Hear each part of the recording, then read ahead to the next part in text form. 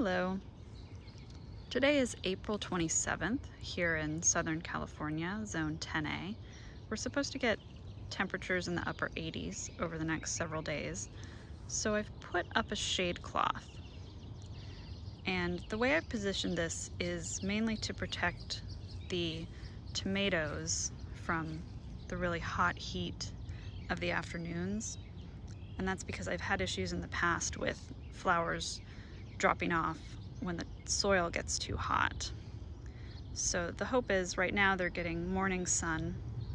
It's about 9:30 right now, and then as the sun moves this way in the afternoon, they'll get shaded, and all these plants over here will get more of that afternoon sunlight.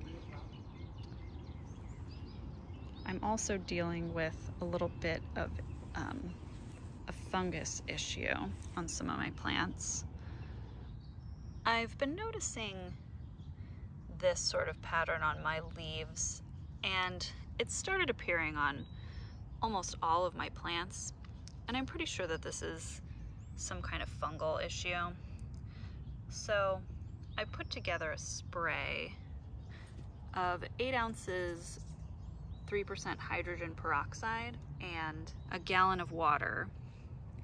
And I did a little test yesterday just to make sure that it's not going to hurt the plants, and I sprayed it on one of these leaves and they look fine. So I'm going to spray it on all of the plants that are showing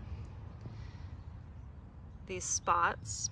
I'm going to do this every other day for the next week or so and see if it helps at all with this issue that I'm seeing.